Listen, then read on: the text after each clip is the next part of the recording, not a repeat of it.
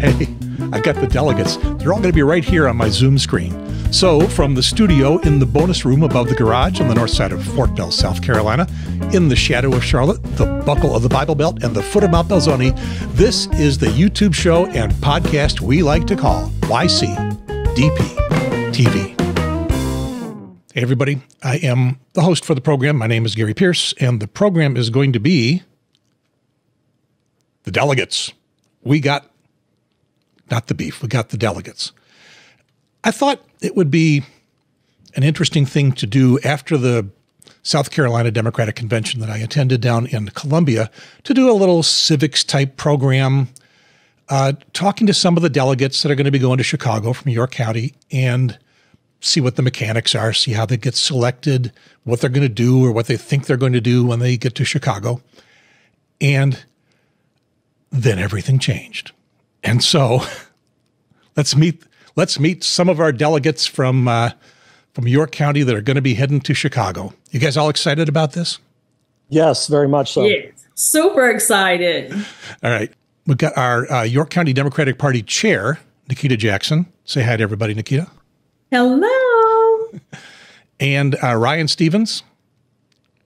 Hi. And finally, an alternate delegate. John, you're only an alternate. Didn't get enough votes. John Gotta Holder. wait for somebody to get sick or something. Hello. Okay. Oh, so that's when you can step in and take over. If somebody misses a vote or something, yeah. So I mean, stay healthy, Ryan. I already had COVID, so I'm good. So among the delegates here in York County, is there like a leader of the delegates? In York County, no, but for the delegation of South Carolina, there is a whip that will help us along with the delegation for us all.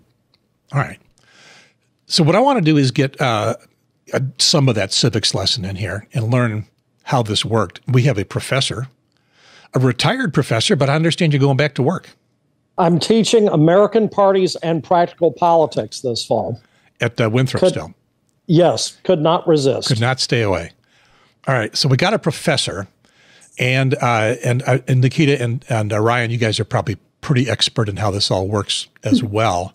So I do want to do the civics, but once the entire Democratic world blew up with President Biden stepping down from the campaign and endorsing Kamala Harris, everything changed. And I think everybody wants to hear how that's going to affect you guys as delegates in addition to just how this all works. So who wants to go first and tell me when it was your head blew up? I think it was at 1:53 or 1:58 on Sunday, July the 20th. That's when your head blew up? Yeah, that's when the letter came out from President Biden. Yeah. So first he said he's stepping down. I was watching MSNBC almost in real time. He said he's stepping down, and they all say, "Well, okay, now who's going to be the nominee? How is this going to be a food fight? Is there going to be a mini primary?" And then, like 20 minutes later, he said, "Oh, and by the way, I forgot to mention I'm endorsing Kamala Harris, my vice president." And everybody said, "Oh." Yeah, I was at the Blumenthal Theater in Charlotte watching the Back to the Future musical, which I highly recommend if you have a chance to see it. And there was a technical stop down because there was some problem on stage. And while we were sitting there, I looked at my phone, and Ryan had posted in our York County Democratic Party officer chat the letter from the White House saying the president was stepping down. So that was kind of an interesting way to find that out. And then by the time they got the problem corrected and the play went back on, he had already endorsed Vice President Harris by the time the play was over. It was fast. Yes. Okay. So Ryan, where were you when your head blew up? I was here at home, and I happened to just get on Twitter because it was a crazy weekend, and I saw the letter, and I kind of just skimmed it at first, and then I looked down and I was like, wait, what? And so I quickly, my phone just was texting and I was calling other people to see like what is going to happen. And I was in shock and surprised that he decided to bow out of the race, and it provided a great opportunity to endorse the vice president. And so she has been having a moment. I think. So I know from things I've seen from you posting on Facebook, Ryan, you have been a big Biden supporter. Nikita and John, were you? Every delegate was committed to Biden because you had to sign an oath saying that you would vote for Biden as part of the delegation. But how did you feel independently of that? I've been a Biden supporter from day one. You know, I've always supported him. I have pictures of him kissing me on my forehead when he came here through York County. And so, yeah, I just enjoy and I love President Biden. So, hey, I've been riding with Biden for a long time, I will say that. When he dropped out and endorsed Kamala, were you on board right away? I was, yes. And I will tell you, we had a volunteer drop-in on July the 19th, I think it was. And, you know, a lot of people came in. We had about over 50 volunteers that came in who just wanted to hear information, to talk about it. And so there were a group of people who was like, you know, what's going on? We're here, they're talking about his age, and, you know, the debate was not so good. And the one thing that I told the people that was at the Democratic headquarters is my grandfather told us as we were growing up, y'all young folks don't know how to fare during troublesome times.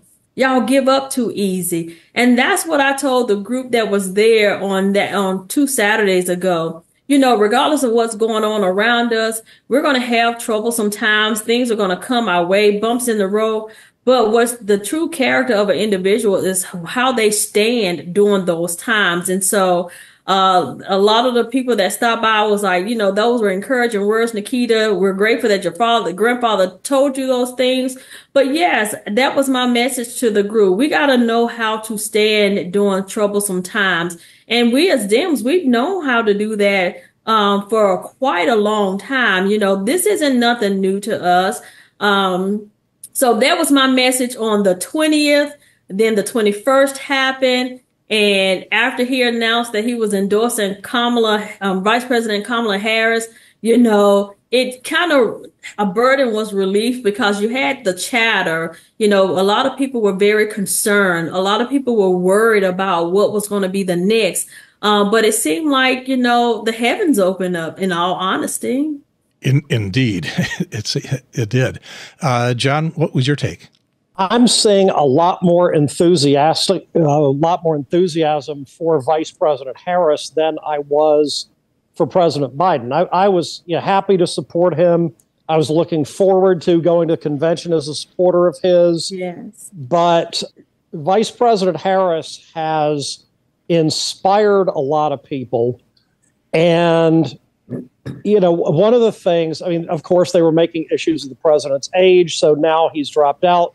And a lot of Democrats are saying, who's the old guy now, huh? And, you know, she's young, she's energetic, she's charismatic, she's history making.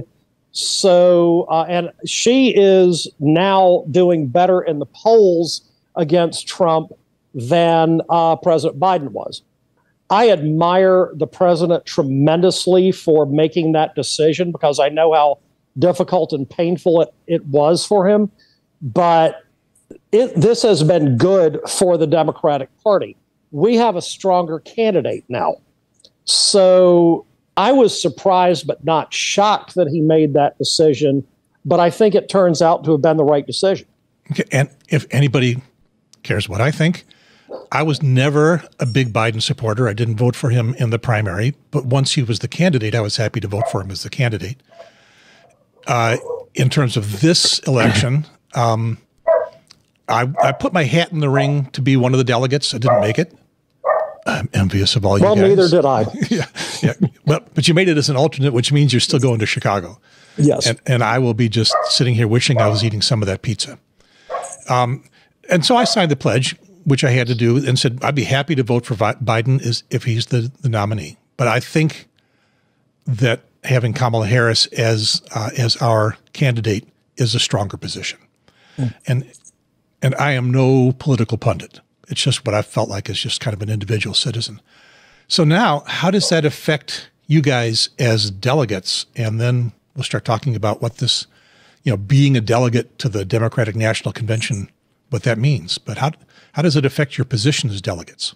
When the president decided to withdraw from the race, we were unbound delegates, but we quickly, the South Carolina delegation met that evening and quickly unanimously supported the vice president we would support as a delegation, the vice president to receive the Democratic nomination. And for me, it's the process overall was, I knew in 2019, I met the vice president, then senator, at a fundraiser, and I was ushered into like a back room and had a moment with her. And I knew then she was eventually going to be president at some point in her career. I knew there was no one else that I was going to support as a delegate than the vice president of the United States, because when I think of the Democratic Party, the Democratic Party base is Black women. It is other people of color primarily. And, I think it's time that we truly see and honor the individuals who have given so much for democracy in this country, and the qualifications that she has compared to Donald Trump and Donald Trump's running mate are night and day. And it's just a really good, just feels like a relief. I feel like watching some of her stump speeches last night, and just the energy that she brings, and the amount of crowds, and even my friends that are political are asking me how to get involved, how they can go to a rally, how they can get different things, and really get in, who else they need to vote for on ballots. And I'm like, you live in this state, let's get you plugged in here. And so it's really exciting to see how many people are getting engaged. And really, I was even talking with my grandmother, who is typically a Republican, and she's like, I think I may vote for Kamala. Like, this is a really big deal. I remember JFK, and I remember like all these great presidents, and she just gives us a breath of fresh air. And I was like, okay, Grandma. So yeah, that's just like, I feel inspired. So in a little bit of real politic, we don't expect her to win South Carolina. And anybody want to hold on to that, what I'll call a fantasy? I have a reputation as a political scientist to protect, so. Yeah, no, it's not going to happen. I mean, our goal is to win in state houses and state Senate districts where we can. And I think that is for another discussion on another podcast. But I think it's important to be realistic and say, in this election cycle, that the odds of South Carolina turning blue are slim to none. It took Stacey Abrams 10 years, and I think it took the Michigan Democratic Party 20 years to flip the state house and state Senate up there. And so it's really just encouraging people to come out and vote. And I also do a two-part thing. You may vote for the president, but do you know who your state senator is? Do you know who your city council person is? Because that's 98% of what is touched on the daily lives of who we are as people. Yeah, that's where I was going to go. We may not be able to put South Carolina in Kamala Harris's column, but we have several candidates for down ballot races here in York County that have a legitimate shot at winning their elections. It's not going to be easy for any of them, but they have a shot. And maybe this will bring out even more people that can help them. Mm-hmm. Nikita, and I'm meeting with 3 of them over the next 2 days. Excellent. Nikita, you said, Gary, don't ask me any hard questions. That was a hard question, wasn't it? Yeah. Well, yes and no. I'm with everybody else. we may not be able to win, but everyone votes count. So, regardless if we can turn South Carolina blue or not, let your voice be heard. And by voting, you're taking a stance. And we can see what the potential of turning our state blue by everyone in South Carolina casting their vote for Vice President Kamala Harris to be our president. And, everybody talks about my vote don't count, but everything we do is data driven, data based. So we need to get the number of votes up to show that Democrats will vote in the state of South Carolina. And so that's what we need to focus on. We may not be a swing state.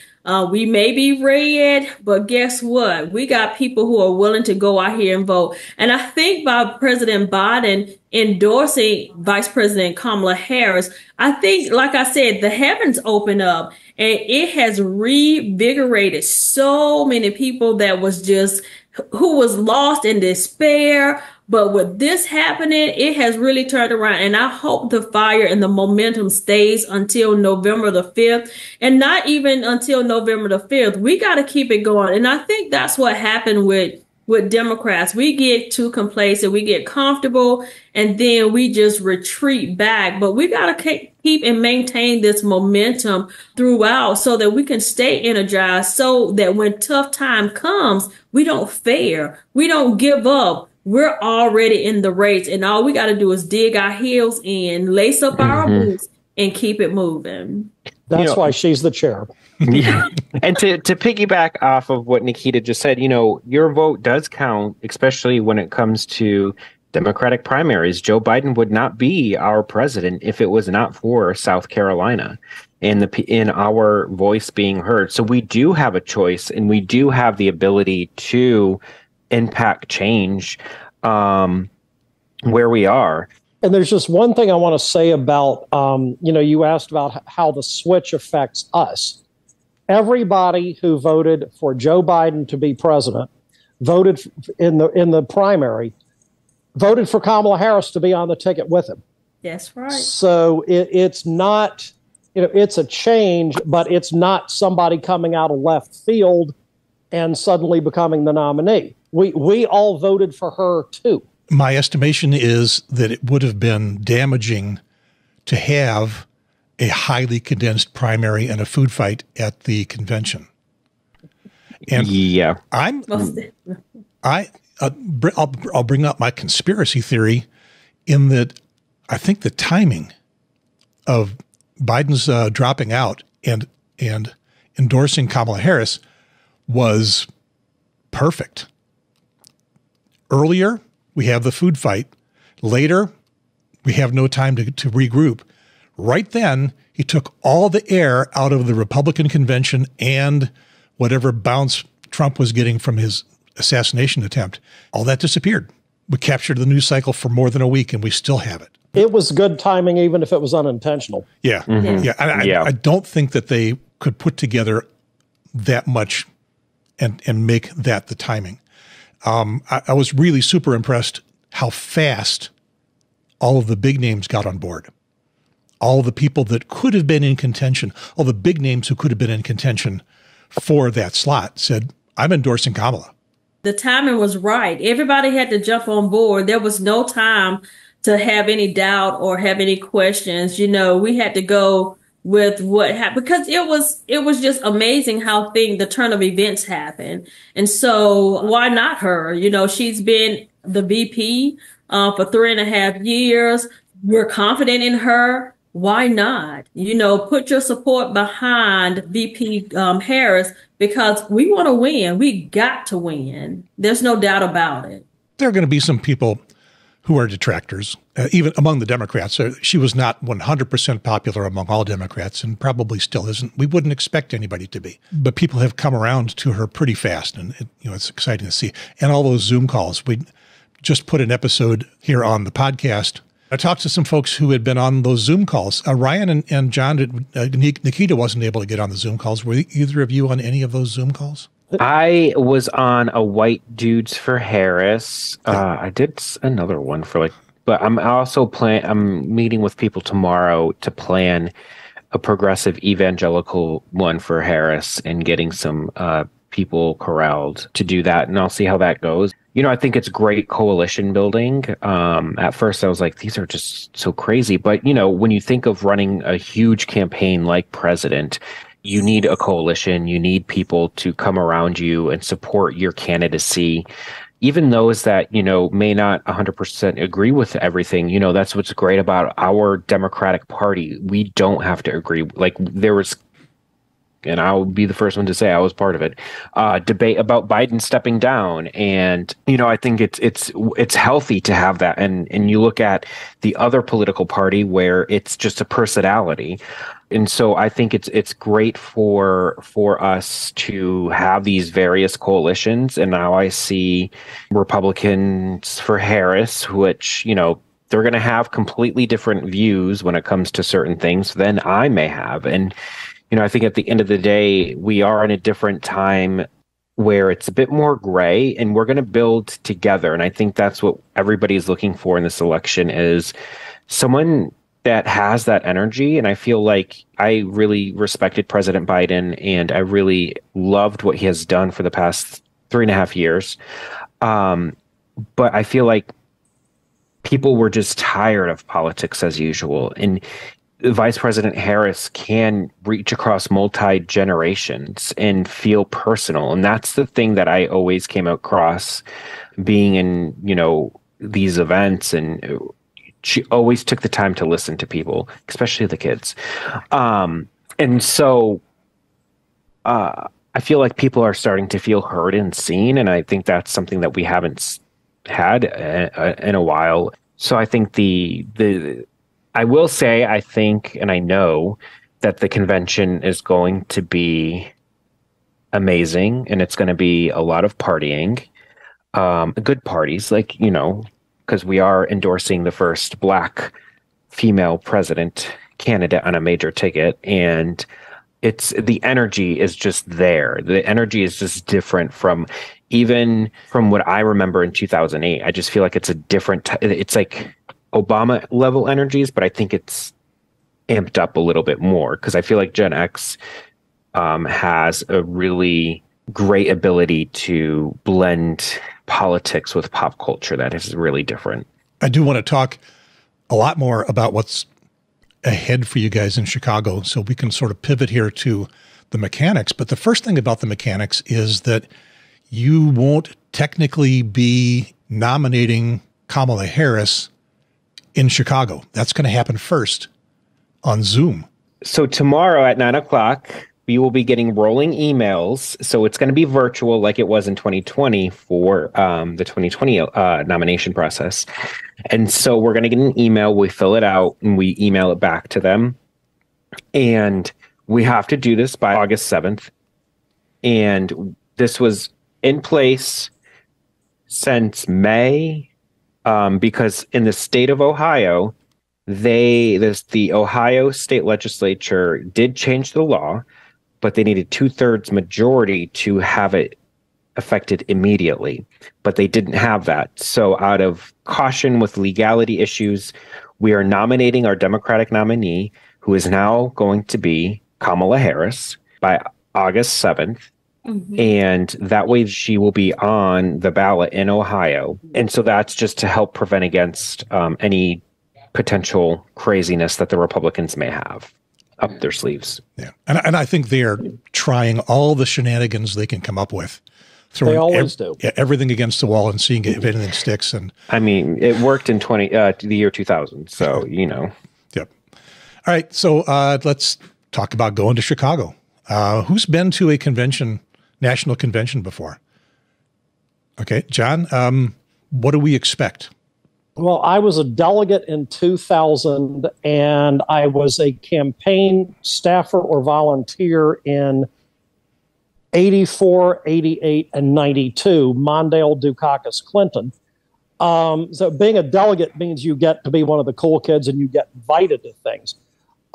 It's basically a huge pep rally. Even if we are not now nominating the presidential candidate at the convention, We're going to have 4 days of listening to candidates from all over the country, get a national audience. They will debate and vote on the platform, which is the Democratic Party's statement of principles. And it's a great opportunity to socialize and network and fire up the troops and everything else, even though it's been a long time since a convention has actually decided a nomination. So it's a lot. It's an excuse to have a lot of fun. Okay, so Nikita and Ryan, you guys have not been to a national convention. No, this is the first time for me, and I'm super excited. I think I'm gonna be like a sponge and just soak up everything, and hopefully I won't have system overload, and hopefully I'll be able to sleep while I'm there. But if not, it's okay. I'll sleep when I come back home. But I'm super excited, and especially for the times that we're in, and especially for the way things have happened. People that know that I'm a delegate to the Democratic National Convention, it was like, oh, you're about to make history. You're going to be a part of history. It's going to be amazing. I wish you well. Come back and tell us everything that happened. So I truly am. Not the fact that I'm just going, but just the fact that I'm going and I'm going to be able to learn. I'm going to be able to gain knowledge that's going to help me to be a better chair for the York County Democratic Party. And really, I'm basically going to learn. I'm kind of a nerd in this sense because this is the kind of stuff that excites me. I get really excited around politics, and I just want to be able to learn so that I can come back and have conversations with people just to let them know what the experience was like and to bring back the knowledge of what it's like on that level. I had one guy, I did a radio station on Sunday called Higher Definition Radio, and the topic was, is America ready for a Black woman president? And so the host of the show, Lamar Ratchford, said, Nikita, you hear about delegates, but you're actually the first delegate that I've ever known. Like, what's that like? And so had to explain that process. And then I thought about it. I'm the first delegate that I've ever known. You hear about it, but you don't know what it's like until you're actually in it. And I'm grateful for the opportunity. I'm grateful for the 5th Congressional District for thinking enough of me to vote for me to be a delegate. And I plan to go serve the 5th Congressional District very well in York County. Talking about the mechanics, how did you two get to be delegates? And John, how did John get to be an alternate? Well, I can speak for, the process, and y'all step in and help me out where I mess up. But to be a delegate, you do have to vote in the presidential primary, the Democratic presidential primary. You have to attend your county convention. You have to attend your state party convention. And so you put your name in the hat that way. And I was telling somebody, it's like you're campaigning running for office. Yeah, because you're going around, you're asking people for your votes. You're letting people know that you are a delegate and you would like for them to cast your vote for you. And so that's what you did. You go around and you campaign and you ask people in the 5th Congressional District.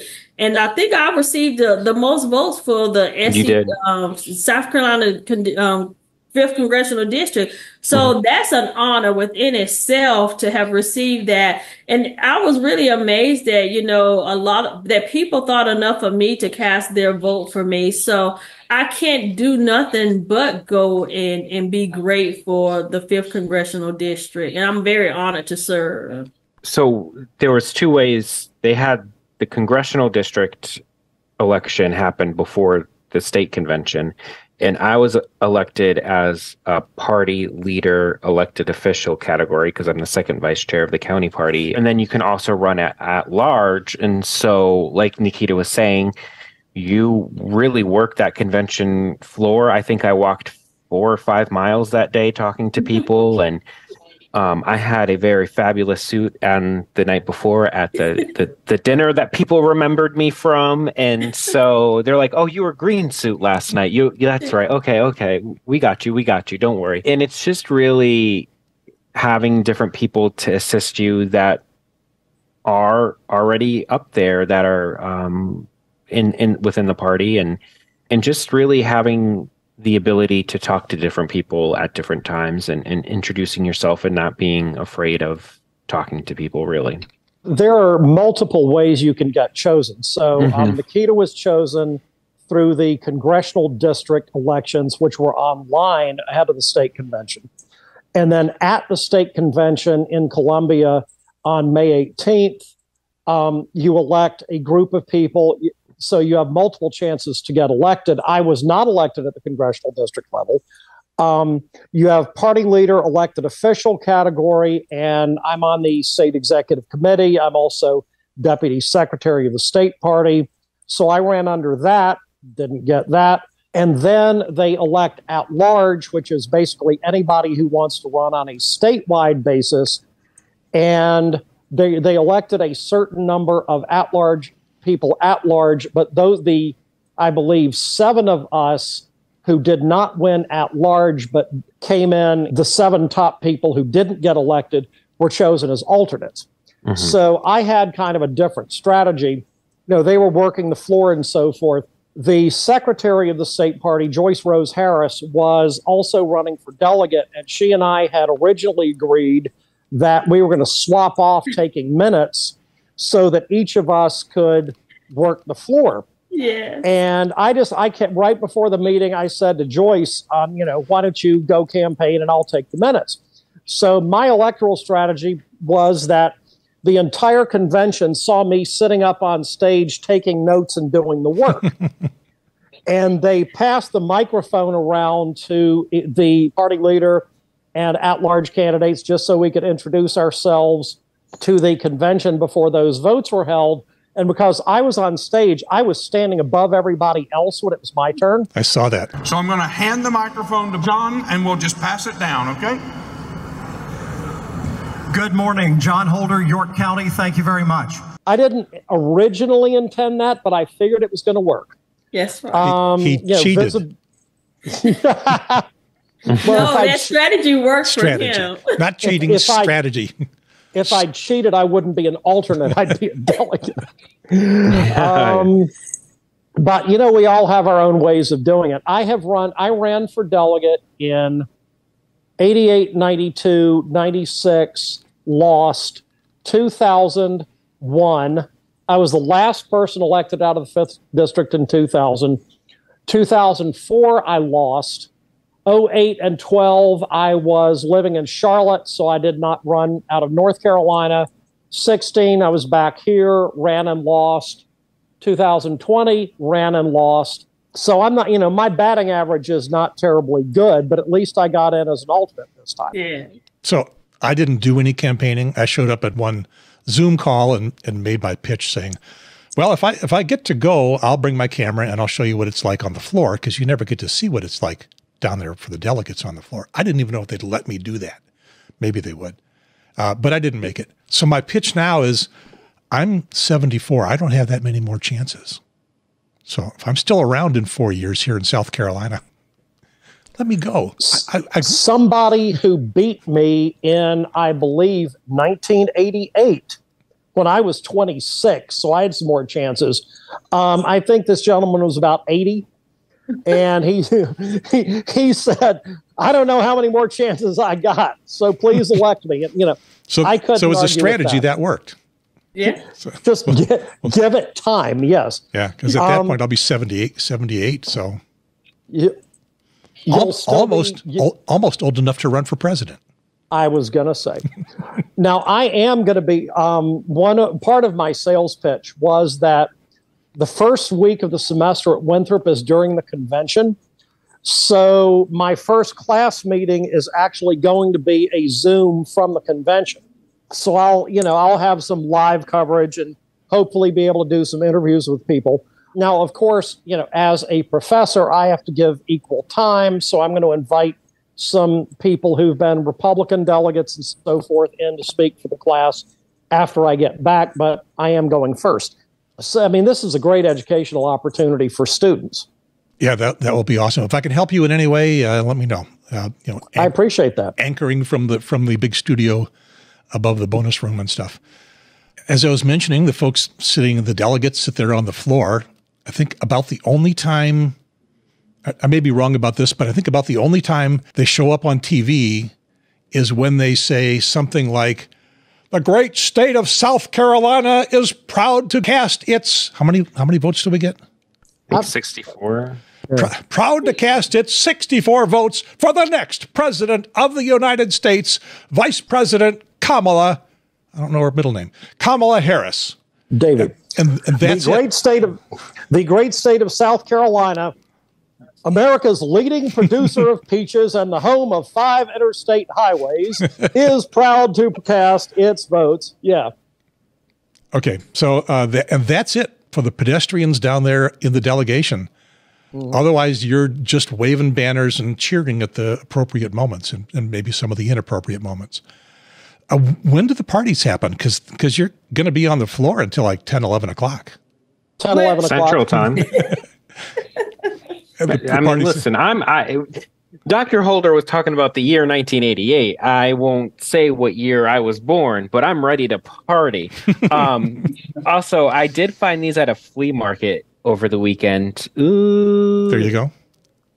I'll still have one of those, I think. And then I found this one. And so I was like, oh my gosh, this is going to be fun. But, you know, we also have the caucus and council meetings that happen from 9 to like 3 at it's the Jarvis Center. I don't know. So they want you to be up. They want you to party all night, and then they want you to be in a meeting at 9 o'clock. You know, the parties aren't the purpose why we're there, Gary. We're there to nominate Kamala Harris to be the Democratic nominee. As we already discussed, no, you're not, because that's already going to happen by email. That is going to happen. But just that energy in that room, just thinking back in 2008 when it was Barack Obama, then former president, and having that energy, that electric energy to really see the first woman of color, the first black woman, and she is black, Donald Trump. Let's play it in case people didn't hear it the first time. She was always of Indian heritage, and she was only promoting Indian heritage. I didn't know she was black until a number of years ago when she happened to turn black. And South Asian woman, to have the nomination for a major party ticket is just truly historic. Being a part of that in that energy, because I always think of like when you're at a concert, you feel all that excitement in that energy, but just thinking of that energy, of that historic moment, like that day is going to be forever in history books.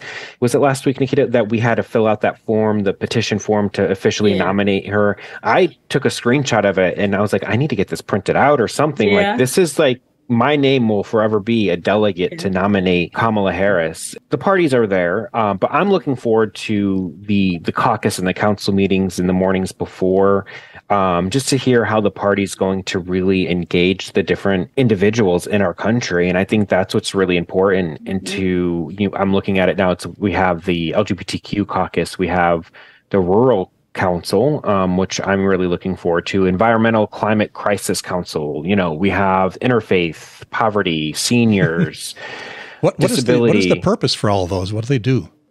Just really engagement on how to engage your community. When you think about South Carolina, we are a rural state. That's how we are in the national level, but.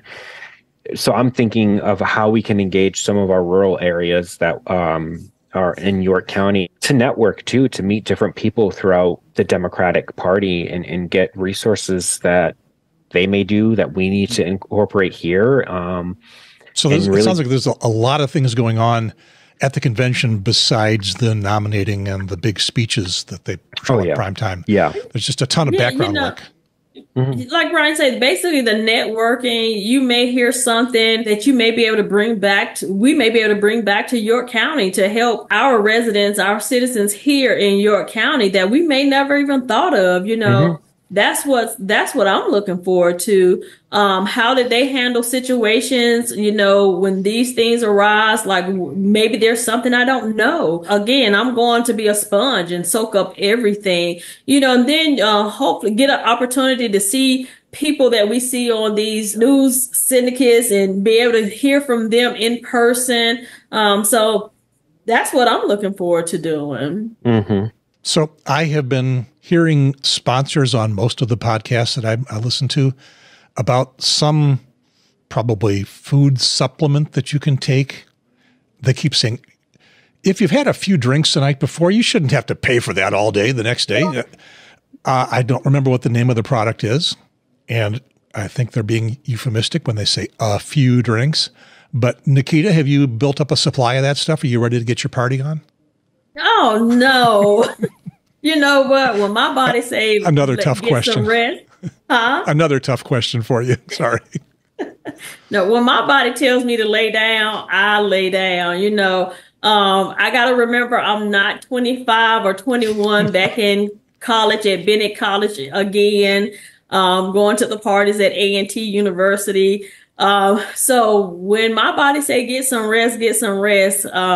But, you know, I'm ready to enjoy the festivities and to, you know, just to be able to network and communicate. I think I heard Kel Fowler say, you know, she have lifelong friends all across the United States, just from being a part of these conventions. And so that's what I'm looking forward to, you know. Whenever it's time to reach out and extend the olive branch, you know, I want to be able to have the opportunity to do those things, to ask for help and support, and just to be able to network and communicate, to bring that information back to York County, to help build York County and to help turn York County blue. You think they can show you how to do that? Of course. that would be excellent. That would be awesome. Now, when I was the playbook has been written. We just got to utilize what's in the playbook. So when I was a delegate in 2000, the Herald did a daily series of interviews with me over the course of the convention week. The last day, all I talked about was how tired I was because it's an 18-hour day. Even if you're not, you know, out partying for 6 hours after the convention gets out. You're up early, there's a delegation breakfast, there are meetings, you're on TV, you're attending the sessions, and they're socializing, but it's a lot of work. And I go to bed earlier than I did 24 years ago, as Nikita was saying. So, it's a grind, but it's absolutely worth it. Thank God for Diet Coke, Red Bull, and Celsius. Are you guys expected to be sitting in your seats during all the big speeches in the evening? Yeah. And there are speeches during the day too, right? What time does a convention come together as a whole convention during the day? You have the gavel will start like at 5, 6 o'clock Central Time. So prime time, but we have to get there. So we also were told, you know, the fire marshal will shut the convention hall down. Like if it's the capacity, which it now, because of who the nominee is, it will be. And we heard stories about how, I think it was Dukakis's priest couldn't get in, or pastor. But so that's why he lost. Right. And so, you know, we are highly encouraged to get there as early as you can. I have the things that I want to do in that morning, and then I'm going to scoot on over there, and they have the buses that take the delegates from where the caucuses and council meetings are, the convention hall. And so it's going to be a fun, exciting experience just to hear President Obama give a speech, or even I've never heard President Clinton give a speech in real life. Democrats have really great speakers and really great individuals to give speeches. But the prime time, that's when all the good stuff will happen. Yeah, and Gary, you know, a lot of people have came up to me and said, we want to see you do an interview. So you make sure you get in front of the camera and do an interview for York County. So, you know, we got all those opportunities, even though we'll be in the, you know, standing on the floor. But hopefully, you know, some of us will get opportunities to get interviews, you know, on national TV. That will be cool, because then we can come play it here on our podcast. Yeah. So consider this your warm-up, and they're going to ask you the tough questions. A while ago, a couple months ago, some of the talk was that because there was some dissension in the farther left ranks of the Democratic Party, mostly dealing with how we're handling the situation in Israel and Gaza, that those folks were going to be bringing big protests to Chicago. And people were saying it could be echoes of 1968. I'm not hearing that now. I don't know if it's just because it hasn't captured the headlines of the news and if people are still planning it. Have you guys heard anything about that? There are always protests at conventions. There will be pro-Palestinian people there protesting the Biden-Harris administration's policies. There will probably be Trump supporters there. They will be kept a safe distance away from the convention. Yeah. Not only will they not be able to get in, they won't be able to get in through the security perimeter, and they probably won't be able to be heard on TV. So they absolutely will not disrupt the convention. This is not their first rodeo. They know how to prevent this kind of thing from disrupting a convention. Particularly since 1968 in Chicago. Yeah. There'll be TV crews out there where they are, and they'll get some coverage. The Democrats had a convention in, 96 with Clinton in Chicago after. So this is not the first time. And the people that have been running the convention, like the guy head of transportation for the DNC for the convention has been doing it for 30-something years. And so I always support people giving their First Amendment right, and I don't foresee a crazy protest happening. My last question, who loves Chicago deep dish pizza? Well, I know I'm going to have some before I come back to Rock Hill. I've never had any. And my uncle grew up in Chicago, and I was with them last weekend for my sister's wedding, and he's like, just deep dish, just order a slice and take a bite. It's deep and you'll get full really quick. But if you're an amateur at it, yeah, which I am. I'm a Chicago pizza professional, having spent like 30 years in Chicago. So, well, you have to give us a list of where to go and what to see. Yeah, I left Chicago in 1986. It is not the same city. I can tell you, Uno's and Due's and Gino's East are downtown. So those would be the easy places to get to. Malnati's, some of the others are out in the suburbs. So you'll probably want to go to, my favorite was Gino's East. But Uno's and Due's, same ownership. They're the original, so they're probably going to be pretty busy. I've had the chain version of Uno. I've had Chicago deep dish pizza at an Uno in Washington, D.C., but I have never had it in Chicago. So I'm looking forward to that. They had an Uno's in Raleigh, opened up while I was living up there. And so, of course, I went. And my impression was they did not give the chains the recipe because it was not the same. And I could tell. We got a chain here just across the line over in Waxhaw called Rosati's. And it is as close to authentic as I think you can get without being in Chicago. So it's pretty good, but it's a 30-minute, it's an hour round trip for me. And you're right, Ryan, one slice is a meal. Yeah. I mean, it's thick, it is heavy, it is calorie laden, but I do not stop at one. And I can prove it by stepping on the scale. All right. Does anybody else got? Now go ahead, I John. have had Chicago hot dogs in Chicago. That's the other thing, yeah. Chicago hot dogs are a big deal. At Wrigley Field and whatever Comiskey Park is called now. Yeah, I don't know. If they U.S. guaranteed rate something. Whoever the sponsor is this month. That's sad. Yeah. All right. Anybody else got something that they want to get off their chest before we go? Just say I'm super excited about going, and thank you to the South Congressional District 5 for voting for me to attend, and I will represent us well. All right. I want to thank our panel, John Holder, going to be an alternate. And what's your official other capacities with the Democratic Party?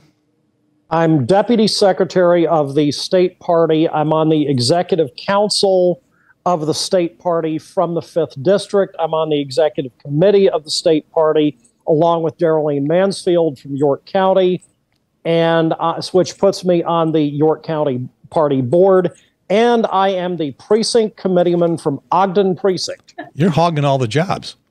Multitasking. All right. Ryan Stevens, in addition to being an official delegate, a full-fledged delegate, unlike John, who's only going to be an alternate, what else do you do for the party? I am the second vice chair of the York County Democratic Party. And I just want to say to everybody in the South Carolina Democratic Party that voted for me, thank you. And I will represent all of us well in Chicago. And Nikita Jackson, I know you're the chair of the York County Democratic Party and an official delegate. Anything else you want to say before we go? Yep, I'm on the Rules and Platform Committee for the State Democratic Party, the part of the county chairs for the South Carolina State Democratic Party. And so I've been enjoying it. I will say the one thing, the Rules and Regulations Committee, what we voted on at the State Democratic Party is what's been taken to the DNC to be included into the rules and regulations for the DNC. So that was an amazing thing. That's a big feather, yeah. It was something new and different. And so that's what I mean when, you know, I'm soaking up and learning a whole lot of things, because a lot of the things, rules that the 46 counties of South Carolina submitted, we didn't even accept a lot of those because those were the rules and regulations of the platform in the previous year. So it was a lot of things that I've learned. And again, I'm going to be that sponge soaking up so I can learn and bring all that information back to York County to make us great. And bring it back to our little podcast here so that we can all learn what has been going on. I am Gary Pierce. I am the producer of the show. These guys are the delegates. Thank you guys for being on the show. Thank you for all of your service and work to the York County and South Carolina Democratic Party, the National Democratic Party. Have fun in Chicago. I am envious. And I got because I lived there for so long, I got to go back sometime soon. And that will be it for this episode of the York County Democratic Party YCDP TV YouTube show and podcast. Everybody wave goodbye. And I will say over and out. Thanks, Gary. Let me stop recording here.